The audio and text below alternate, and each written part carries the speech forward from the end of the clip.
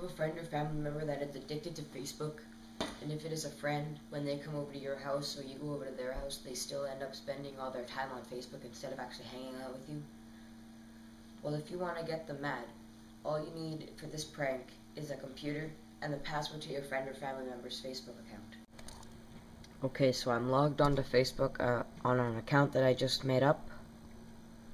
And so all you have to do is you want to go down to the bottom and find this sign. It should be in the bottom left corner and next to the Facebook and copyright sign in 2011 or whatever year it is if you don't do this year. And then there will be something here and it should probably say English US. But if it's another language, like if you're in another country, then you can change it too. But the current language will be right here, and you click on it, and the list of all the languages you can choose goes up, and really you can pick any language. I'm gonna pick Japanese for added fun.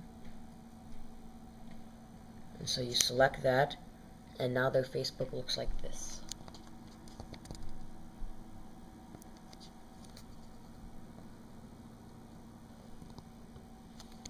As you can see, all these letters are Japanese. And about 75% of people don't know how to undo this. So they're gonna be pretty pissed off.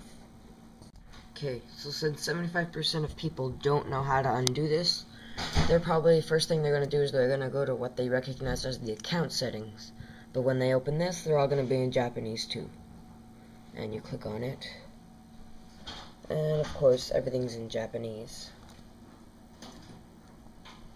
And this will probably really frustrate your victim. And yeah, once they're here, you're gonna have to find the home button. And of course, if you just want to undo this, just click on back down at the bottom to the current language, change it back to English, and Facebook goes back to normal.